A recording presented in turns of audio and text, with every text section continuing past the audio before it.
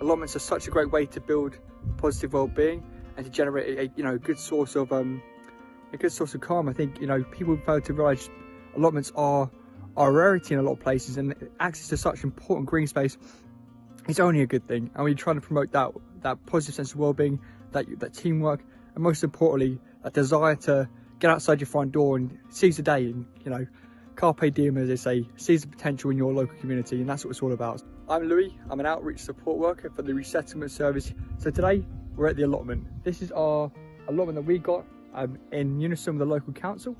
This whole space here has been dug up and planted by our families. This whole space is going to be spinach, legumes, a variety of different vegetables and fruits that our families from the likes of Syria have decided to grow.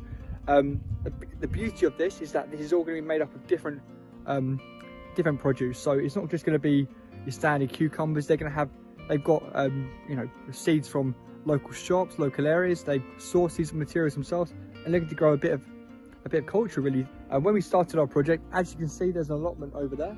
It initially looked like that, which is a bit chaotic.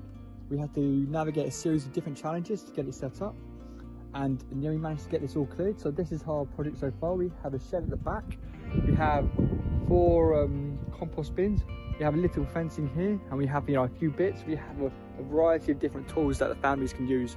Our long-term goal is to get something set up like that, which is a crazy project, which would be a long-term goal. But we have 3 years to get this set up, so there's no rush at all. The major thing is to get the families working together and to build it.